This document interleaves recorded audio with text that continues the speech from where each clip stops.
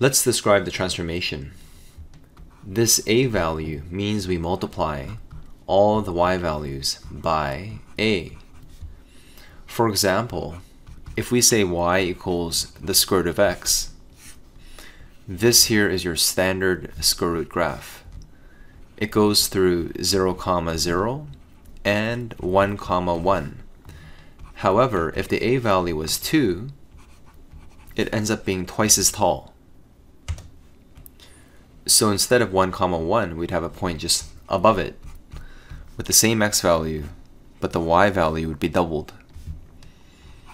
And if the a value was negative, y equals negative 2 root x, instead of being twice as tall, it would go in the opposite direction. So the x value would be still 1, but the y value would be negative 2, because we're multiplying every single y value by negative 2. But given that a is positive, it has to be twice as tall. Now this square root graph begins at 0, 0. However, we shift b units to the left and c units up. So if, for example, we had y equals, we'll just make a 2, x plus 3 plus 1, we have the b value of 3 and the c value of 1. Plus 3, a positive b value, means actually 3 units to the left. So we'll draw this graph. 3 left, 1, 2, 3. It's going to start here. And 1 unit up. So it starts here. Normally the graph goes 1 right, 1 up. But because the a value here is 2, we're going to go 1 right and 2 up. So this square root graph curves upwards and towards the right, and it's twice as tall. Negative 3, 1 is where it starts. Let's find the domain of this radical.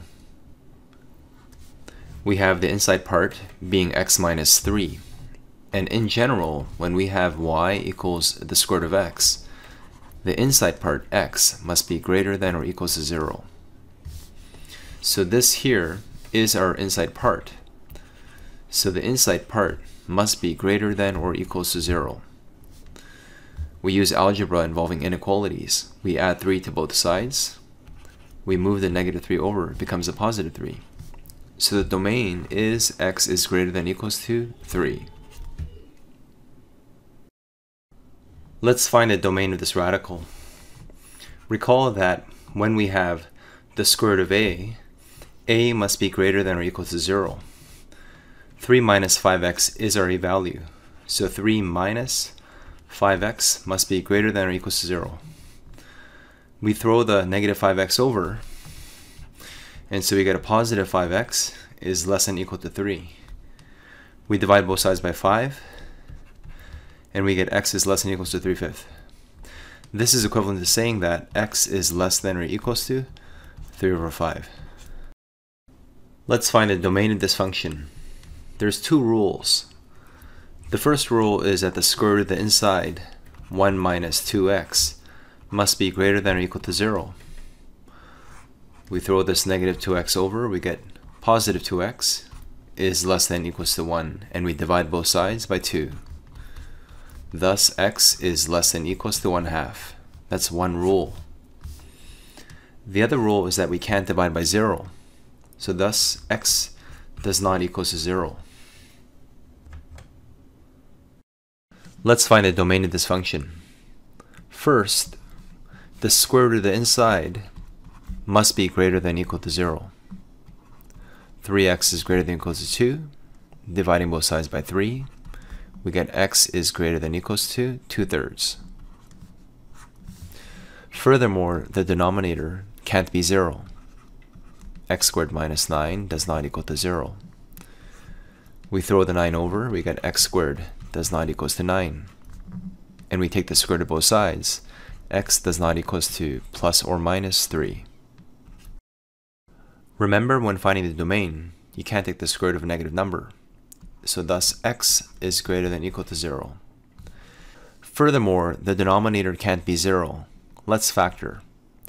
We have x plus 5, x minus 4. When we expand this out, indeed it becomes the denominator. Thus x does not equals to negative 5 or 4. Because when x is negative 5 plus 5 becomes 0. 0 times anything is 0, and the same with 4. So x is greater than or equal to 0, and these additional constraints are true as well. Now, it's not absolutely necessary to write x does not equal to negative 5, because this constraint already encapsulates this fact. On a number line, when we say this is 0, and this here is 4, there's a hole here. When we say that x is greater than or equal to 0, we shade in towards the right, and we draw a solid arrow going this way. So writing x does not equal to negative 5 is optional.